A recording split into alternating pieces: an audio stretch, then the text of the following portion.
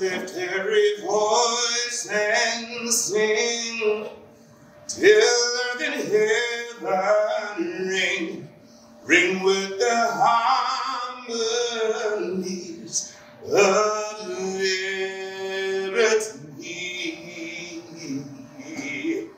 May our rejoicing rise high as the listening skies, may resound loud as the rolling sea. On June 19, 1865, the Union Army arrived in Galveston, Texas, to notify the last remaining enslaved Black Americans that they were free.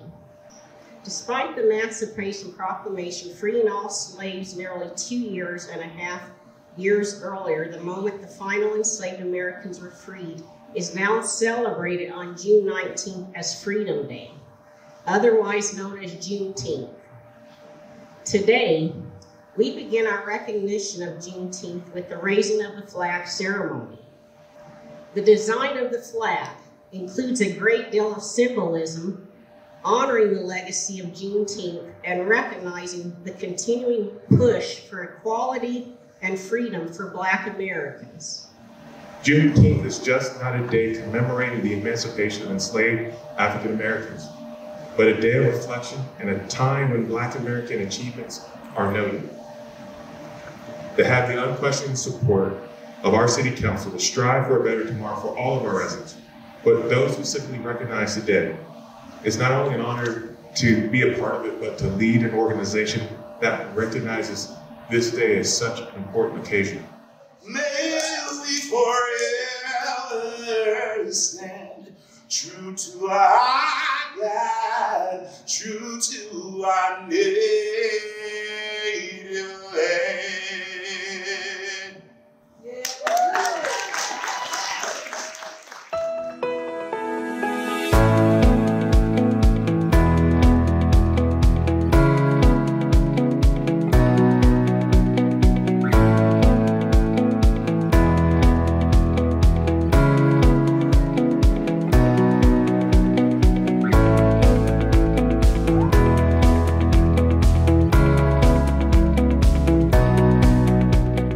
My dad was a master proponent of just remembering where we came from and just appreciating and trying your best to live up to that legacy. And I know he would be ecstatic to see all you wonderful people coming out and just remembering our history and just celebrating the history of African Americans in this country. Thank you so much, Commerce City, for helping us get this together and just keep that dream alive.